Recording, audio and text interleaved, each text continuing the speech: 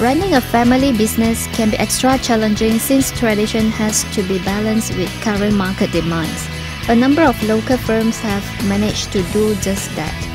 Being in the textile industry for many years, Pavitra Singh of Euromodel Group of companies has seen the company grow from a small wholesale business to importers and retailers of fine fabrics. He says the growth can be put down to maximizing knowledge of previous and current trends and anticipating consumer demands. He says, contrary to public expectation, the company manages to weather the storm in times of economic crisis. I think it has turned around on our side. With our case, we have actually, with our bulk purchase or import of wholesale, when we do, I mean, with our bigger network of outlets now, we have a bigger buying power, and what we see is that with this buying power, we have an advantage on the prices. So when I think the cost is also shared with some of our suppliers also understand that they cannot throw the increase of price. Well, it's a global issue. We import from several countries many countries in the world.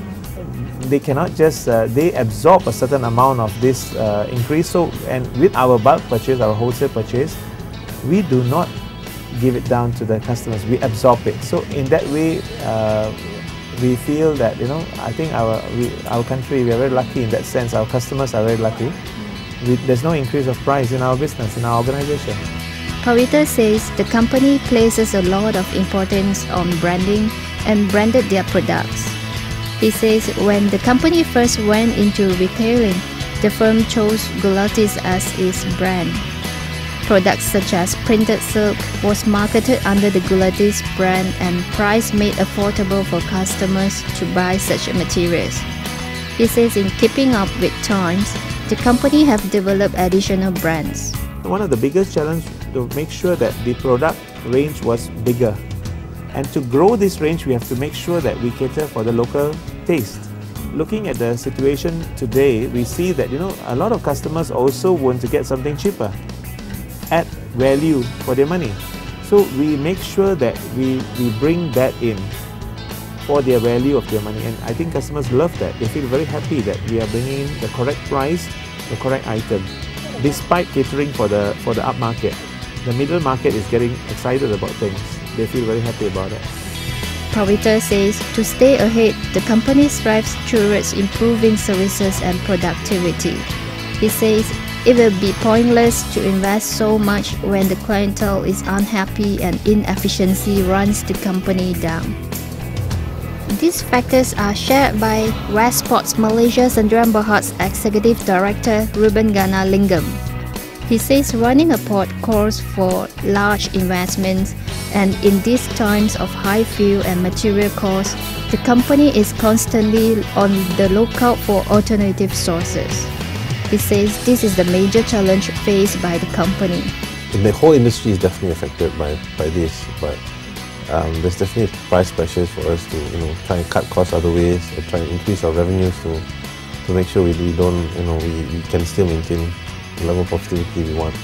We are trying to cut our costs by looking at alternative sources of energy. Energy being one of the components we can control. We are trying to look at electrification of some of our equipment, and also maybe possibly switching to gas for some of our equipment as well. We're also trying to become a green port. So these things we're doing, or these strategies we're pursuing, also reinforces the green strategy.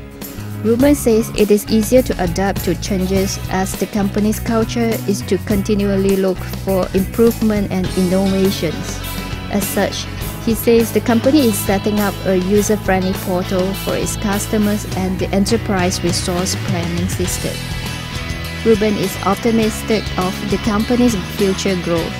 He says as the world is not fully containerized, there is a lot of potential for the company to expand, not just regionally but worldwide. There's a lot of, not just increase in world trade that's happening, there's also increase in containerization. There's more people using containers than using bulk ships. So on that perspective, the growth rate is always going to be, we feel for the next at least 5 to 10 years, is going to be there. Both Ruben and Pavitra agree their parents' guidance and advice has helped steer them in the right direction. We don't believe in legacies. We don't believe that you have to do anything any particular way.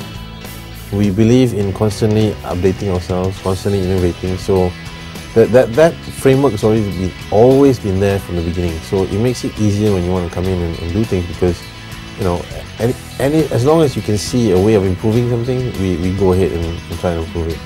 And there's no like, oh, that's the way we used to do it. So it appears that when the new generation works with the older one, consultation and the exchange of views coupled with positive outlook can lead to good things for a company. Rachel Kam, The Star, Malaysia.